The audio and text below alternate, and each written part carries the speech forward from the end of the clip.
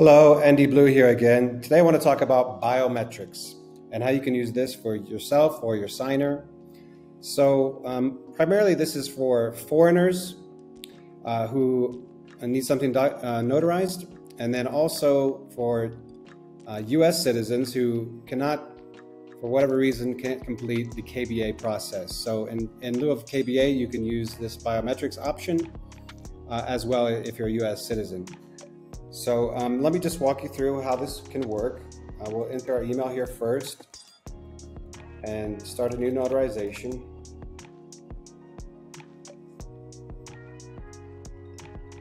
And we'll automatically be put into this new session here. We'll select our timing, and then here's the important part: type of identity authentication. You can see here we have two choices: KBA for US citizens, or foreigners and US citizens, we have biometrics option. So be sure to select this one. And then I'll just walk you through here. Let me upload a document really quickly. Okay, and let me hit next here. We'll enter some basic information to get the security process going, and hit next.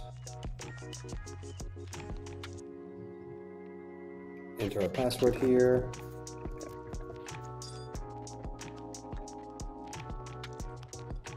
So next we'll go automatically into verifying our ID. So click begin verifying, choose your country here,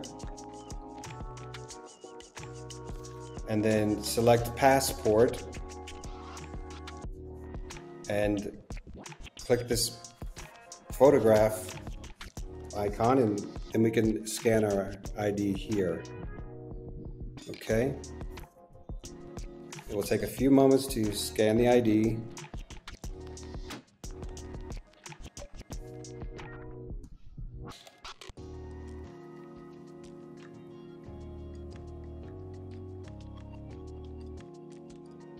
And if the ID checks out, then we are able to do the biometrics portion. And so we just click Get Started here. Center yourself, and then it will ask for different angles. Turn your head like so, and it will begin verifying.